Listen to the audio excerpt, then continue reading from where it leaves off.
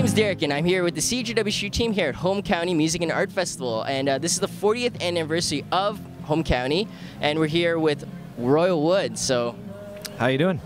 I'm good. How are you? I'm doing very well, yeah. Royal Wood was recently nominated for a Juno, actually. What was your experience on that, actually? Well, I love the Junos, just because it's a big family hang time. It kind of feels like exactly like doing a festival, in that you see all your friends and your peers that you know very well, and you don't get to see as much during the year when you're touring with your own act and your own band. And the Junos is just exciting, you know. It's my second nomination, and it's nice to put your head out of the sand every once in a while and realize that the industry might be paying attention and that your peers might like what you do.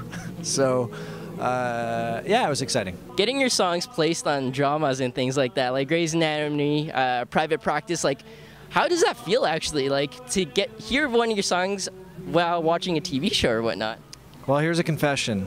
I don't own a television, so I've never actually heard one of my songs on TV, although I license them all the time. It's great that it happens, and it's today's radio, because a lot of radio is disappearing. We just have satellite radio and you know, obviously very amazing boutique labels and boutique stations and stuff, but the days of so many Canadian acts breaking through on radio in Canada gets harder and harder as we become more like the States with our broadcasting and stuff. So we have to reach the masses with television. So it's huge for us. Like the fact that I get to tour in the States and have people come out is solely based on placements and based on the internet, because there is no CBC radio playing me over there in the States. So it's just NPR and television, really. Yeah.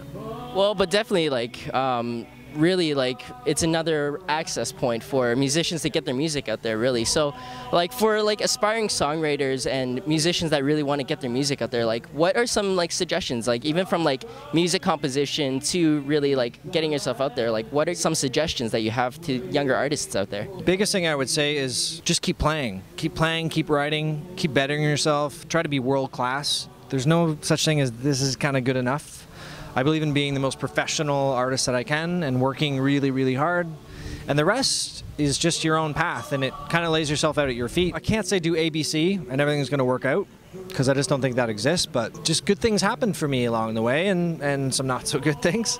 And I've made some mistakes in some ways, but the majority of it has been successful, and I get to say that I'm a self-employed artist of many years. And I think if you're doing it for the right reasons, and you're excited each day, and you're excited at night when you go to bed for the next day to work on your craft, then you will go far. You did a workshop earlier today as well. What's the huge difference between like performing in these workshops, doing these workshops, than really performing in front of a crowd that was as big as it was there? The atmosphere in a workshop is, you just kind of have to let vanity, ego go, and it's not about bringing the most professional display of your song.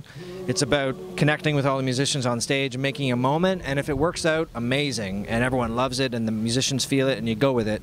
And if it doesn't, you know, that's part of it. That's what we're all in it in the first place, was to make something that didn't exist before.